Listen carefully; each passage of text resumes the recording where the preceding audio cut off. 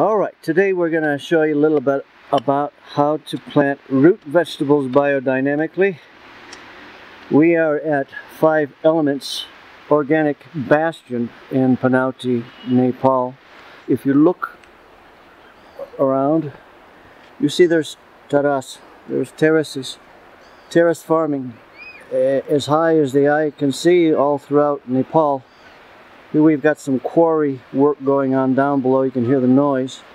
That's the town of Panauti in the distance. We have our own terrace that we plant with here. It's a bit dark, it's a little late in the day, the clouds are overhead. But what I want to show you is a little bit of the Ladakhi method being done in Nepal. Go to them here. We're just going to broadcast this sort of carelessly within each cell, and then just kind of work the ground around the seeds, pat it down, and give it an initial watering. Next time we come back and we go ahead and we flood the cell. So that's our setup. Move over here. You see a veritable smorgasbord of the best for a farm. This is a giant pile, a little dark, giant pile of cow manure and all kinds of stalky matter, cellulose fiber. A perfect little compost mix. And we have one of the local ladies coming through, and just below here you see we have all kinds of exotic kind of weeds growing throughout Nepal as well.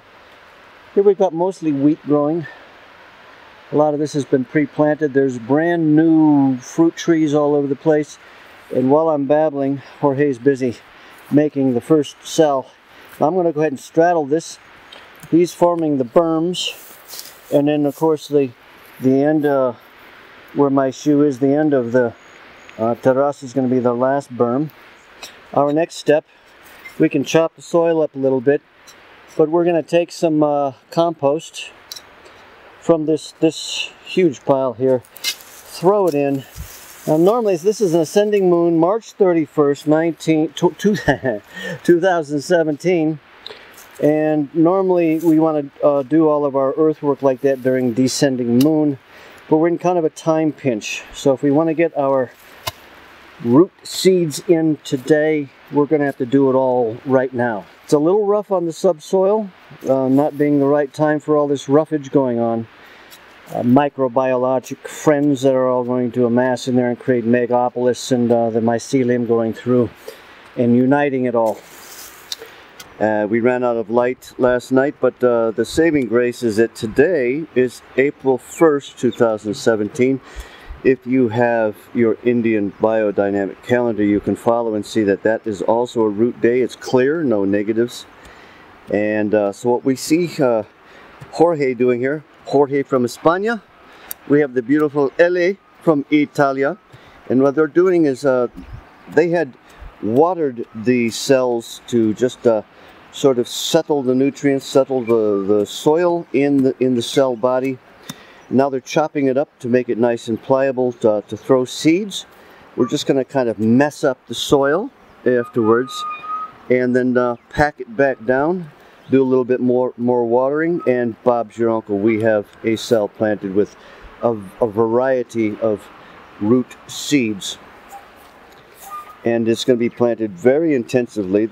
All of those seeds are going to go into these 3 small cells here, and you see them planted, and we have a peach tree right in the middle that is done almost by the Seth Holger method of this hillage and several layers to where the roots of that is going to be very happy as it develops. And then we're going to water it, but we're going to basically ignore that tree and just let that tree survive on its own. That's the best thing you can do with trees.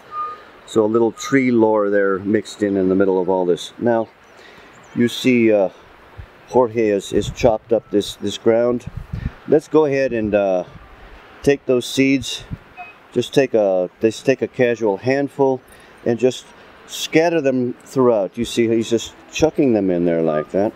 And like I said before, there's every kind of different variety, but they're all compatibles. And then LA is going to take hers, and she's going to go ahead and scatter those into another of the cells.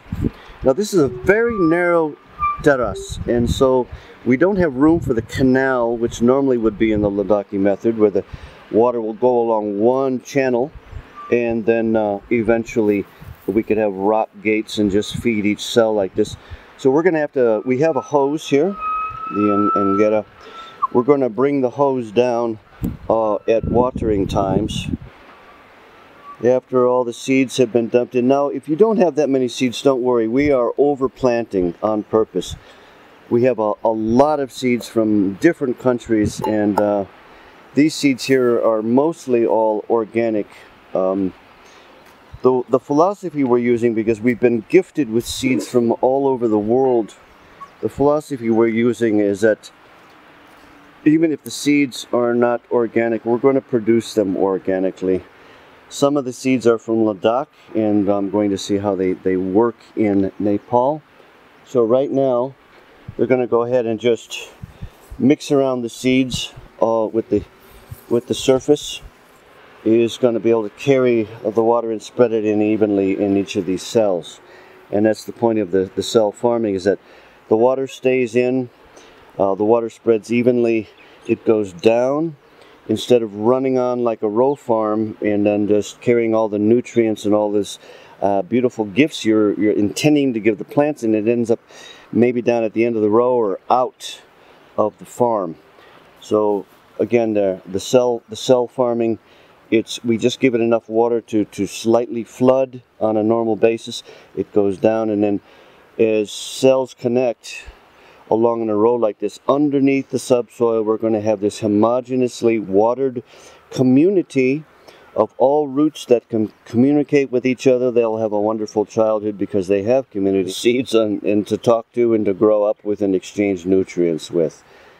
And it might seem impossible that plants can have this kind of a social life, but I believe that they are very, very much like the rest of us, living beings. Just they have roots, but they have social lives, and they definitely have feelings. We have proven that. They can tell when the kind person shows up on the farm.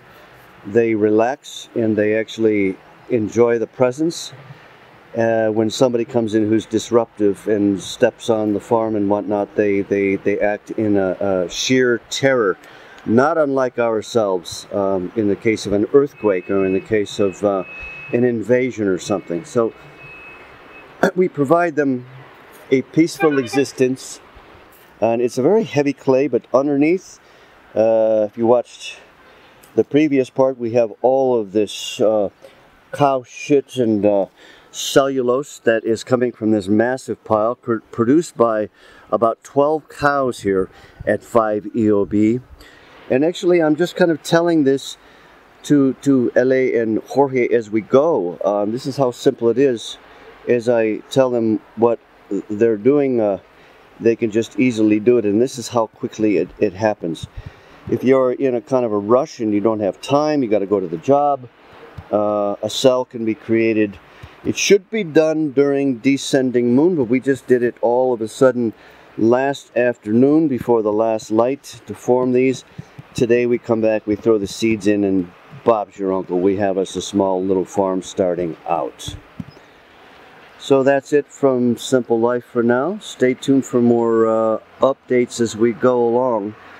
And we're going to get into many aspects of the farming, and you're going to see, for example, another installment for flowers and herbs.